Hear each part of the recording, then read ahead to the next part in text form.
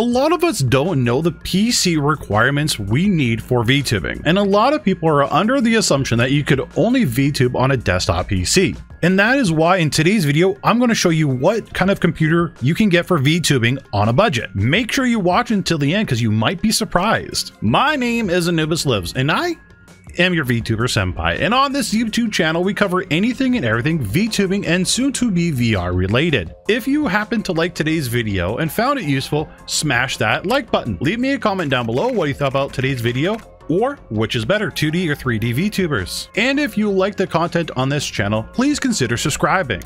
I do have a goal of 1,000 subscribers by the end of the year, so if you want to see more future content, hit that subscribe button, and well, let's get into it. Now, you're going to run into a lot of computer experts out there that say that you need a $3,000 PC or a laptop, which is entirely not true. If you're still unsure on which computer to buy by the end of this video, feel free to stop by my stream. I stream every Monday, Wednesday, Friday evening, so come on by. Let's talk about it. Links for my Twitch and all my social medias down below. But what you will need is a computer or a laptop that does fit in your budget. And another thing we need to consider is what you're going to be using your computer for. What kind of VTuber are you going to be? Are you going to be one of those VTubers that are in just chatting, just looking at web pages and funny YouTube videos?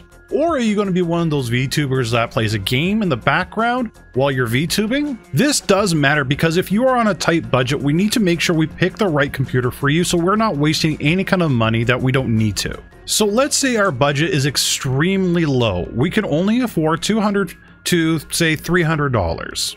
So you see that we only have single core Celeron processors with approximately 4 gigs of RAM. Now, sometimes you can find smoking deals where you could get, like, for example, a refurbished laptop that has an i5 in it.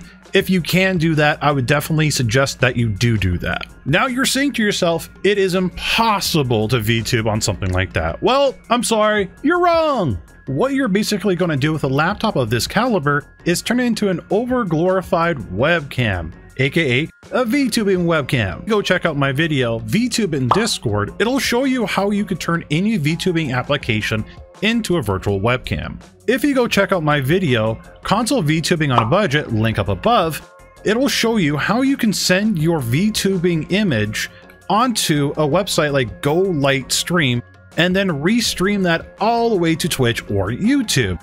And the great thing about that as well is that you can send your Xbox or PlayStation footage to Go Light Stream so it doesn't tax any extra resources on your laptop. This method also works for desktop PCs in the rough price range that we're looking at right now. So this next category is for people that are going to do light gaming and mostly just chatting. So aka you're going to have your VTube model up and then a web page or a YouTube video in the background. Okay, so now we're in the 500-ish price range. What you want to do is maybe find something that has a little bit of extra power. For example, here, this one that's for $591. Yes, it's sold out, but you can probably find it on deal again. But it comes with a GeForce GTX 1050, a dedicated video card. Now, depending when you watch this video down the road, system specs can change. But the core of it is you want to find a laptop that has a dedicated video card, whether that be a 1050, a 2060, 3070, whatever.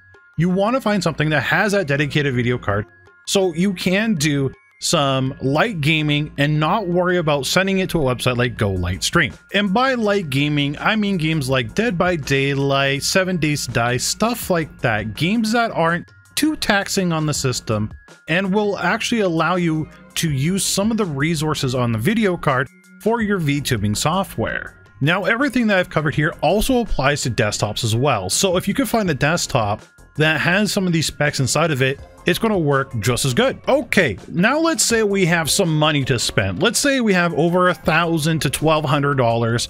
Let's see what kind of laptops we can choose for VTubing. Okay, so we're here in the $1,000 price range-ish.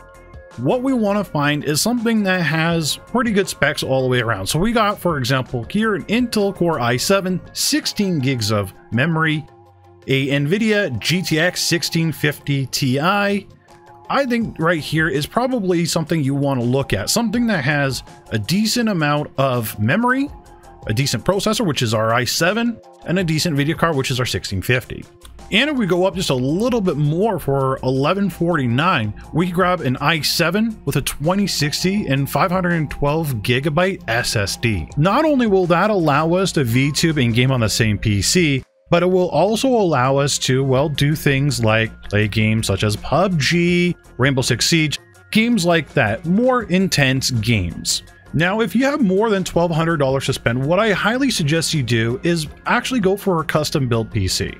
A custom built PC is actually going to be the best bang for your buck. The reason for that is because you get to choose the exact components that go into the computer itself. And by controlling exactly which components go into that computer, you get to control how much you're going to actually spend on that PC. And by controlling that, you can maybe possibly save money for gear such as a microphone, webcam, or other items you may need for your stream or avatar. But at the end of the day, all this is up to you. So if you have any questions or concerns, feel free again to jump into my stream. I stream every Monday, Wednesday, Friday evening. So come on by, say hi, let's talk about VTubing, anime, gaming, whatever. And well, I'll catch you in the next one. Bye.